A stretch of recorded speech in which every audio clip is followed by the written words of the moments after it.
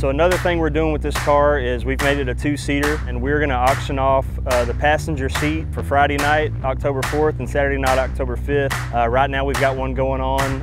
It's $25 a spot. It's 200 spots. When it fills up, we're going to draw a winner, and you're going to be able to ride with Kenny Wallace for 300 laps. You know, one of the main purposes of doing this car and getting all the local businesses involved is to raise awareness for the Parker Lee Project. Goodness gracious, it's amazing.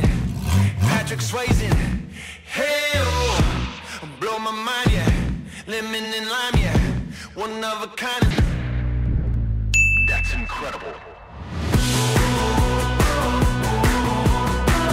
The Parker Lee Project is a nonprofit organization started by Philip and Megan Smith. What they do is supply special needs families and with special needs children. They supply them medical supplies and they ship them these products 100% free of charge. That's our main goal, is not only to raise money, but to raise awareness for what they do.